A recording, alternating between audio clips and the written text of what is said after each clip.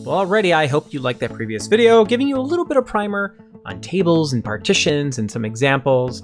And we're going to get in now creating a table in our Intro to Cassandra for Developers crash course. This is video 4 of 7. Again, there is a link in the video details.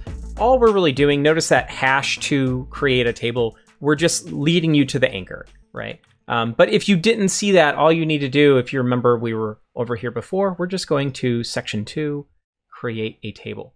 Now, at this point, our killer video cluster should be nice and active, right? Our database should be active. It should be ready to go. So here's what we're going to do. First thing is you want to go to your database. So we're just going to click on it. I'm clicking on killer video cluster, and we're going to the detail page for that particular database.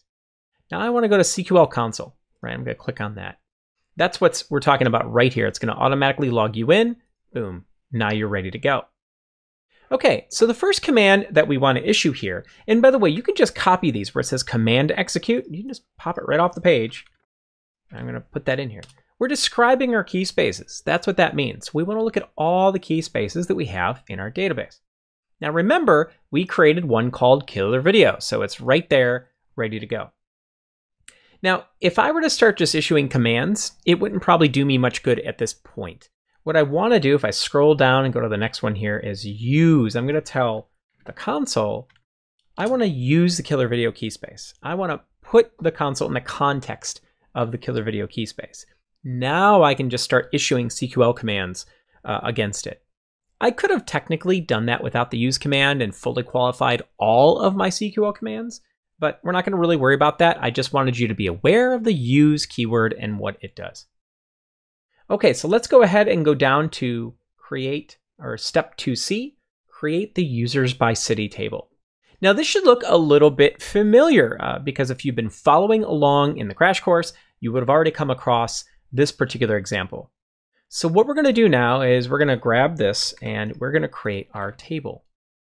So again, remember using CQL, this is create table. So we're going to say, okay, I want to create a table if it doesn't exist called users by city. Here are my fields. Here are the types, right? So these all happen to be text. And then I'm going to set my primary key, set my city as the partition key, last name, first name, and email are clustering columns. Now, if I describe tables, right? Because before I didn't have any. Oh, look, now I have a users by city table because we just created it.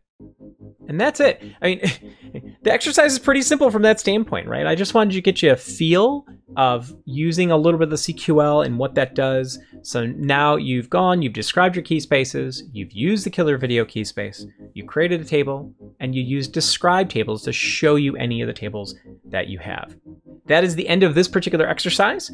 So go ahead, go on into the next video, and then we will see you back here to execute some CRUD operations.